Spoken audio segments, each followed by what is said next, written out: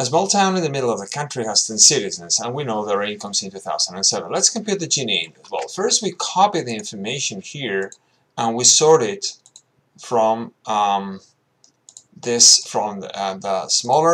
smallest to the highest value. We see that we have one person in every category, where this represents clearly just 10 people.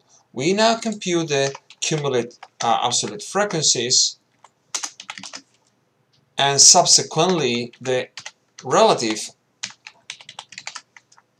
absolute frequencies. This means that, for instance, 40% of people are included in the first 4 rows. Next, what we see is how much amount of money we have in this group of people. Well, we take into consideration that, for instance, in this row we could have 2 persons per family, $8,000 each. Well, we know that out of these people, 10 people, they earn $124,000. Well, we accumulate this cipher. Okay,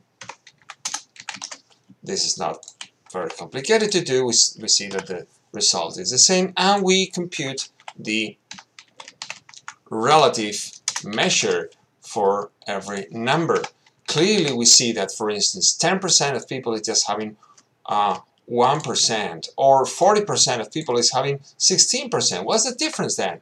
The difference is 10% minus 1.6%. It represents an inequality of 8%. We compute the inequality for the n-1 rows, okay, and we compare that against the distribution of population. This is what the Gini index, the way we are going to compute the Gini index. So this is the sum for this block divided by the sum of this other block.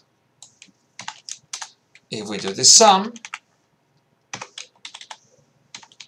we see that the Gini index is 0.39. So in a number, this cipher will can take between 0 with this no inequality at all, or 1 with this all the money is just behaved with the last person, the richest person. Well, in this case, this is a quite inequal number.